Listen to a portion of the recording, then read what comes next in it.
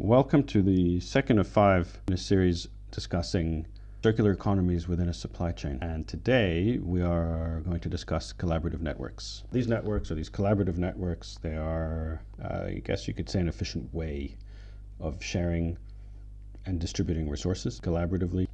They could be individuals, they could be groups, they could be organizations that help to enhance the efficient utilization of our resources and ideally reduce waste.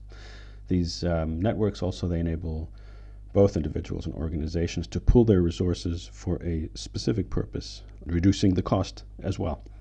A sharing economy is an example that shows us or gives an example of a collaborative network. Things like, or companies rather, like Airbnb, Uber, and Lyft. They're good examples of businesses that use collaborative networks to facilitate the sharing of resources. So in Uber, for example, you're sharing a car and the petrol that goes into that car, but you split it among however many travelers there will be. These companies, they've created platforms or mobile apps, for example, that enable people to share that resource, such as a home in the case of Airbnb, or a car in the case of Lyft and Uber.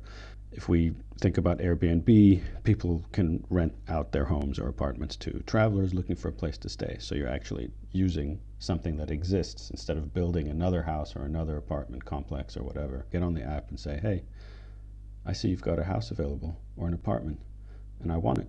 It's in an area I need, and let's save the environment and give me your house for a day and I'll pay you for it.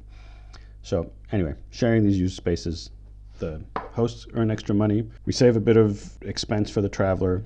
They're supposed to be affordable, but I'm sure some of us have been in Airbnbs that were like dumpster fires, crap stains on the beds and stuff. But anyway, those are, you pay for what you get. It's the same as the concept of motels and hotels with their star rating. They also get rated, obviously. Anyway, I digress. So collaborative networks can also be used in research and development, where, let's say, experts from different disciplines, they can come together and collaborate on a project. So you're actually using brain resources, something we've been doing for centuries, really.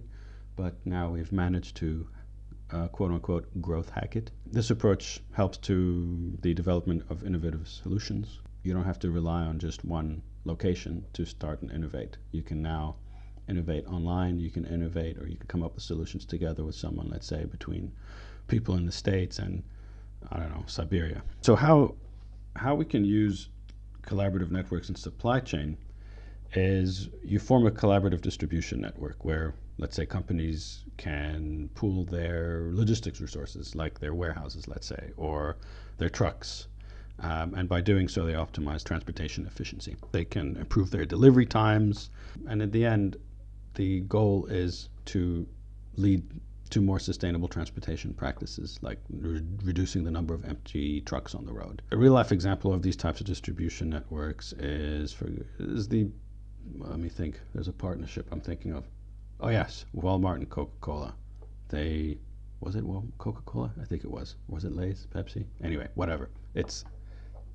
There's Walmart and Coca-Cola. Let's just say, actually, hang on, let me just check this quick. Okay, yep, it is. It's Walmart and Coca-Cola. They created a joint distribution center, and the companies basically share the same warehouse and therefore the same distribution network, the same trucks, the same software.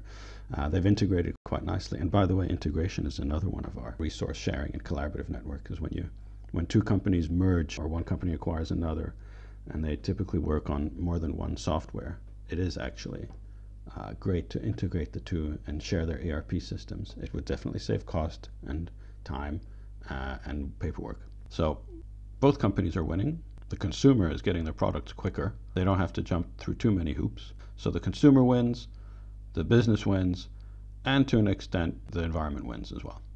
To an extent. I say that because if you end up having millions of these collaborative companies, then you're not solving the problem of having too many deliveries and things. But anyway, that's one way to look at it. But anyway, that's the supply chain side of it. Reach out if you need us to look into some of your current distribution system and some of your current processes, and maybe, just maybe, we can help you save a bit of money, make a bit of money, save a bit of the environment. Well, we can't make you make an environment, but yeah. All right. Thanks for listening.